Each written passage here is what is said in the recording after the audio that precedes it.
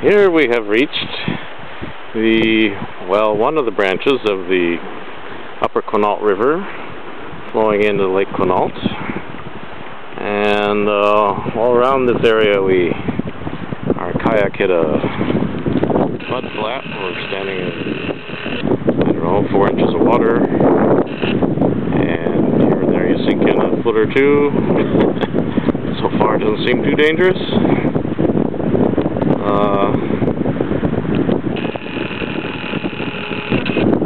And it's a lovely day. The clouds have been blown away. Bright sunshine. And we're getting a bit of breeze. We're going to fight the wind getting back to our launching point, the campground. But this is just one of the most lovely spots you can imagine. What do you think makes the orange? And Conrad's asking me about this rust stain. I have no idea. You're on video. Say something. Is that all I'm going to get out of you? Say something else. Okay. Bye-bye.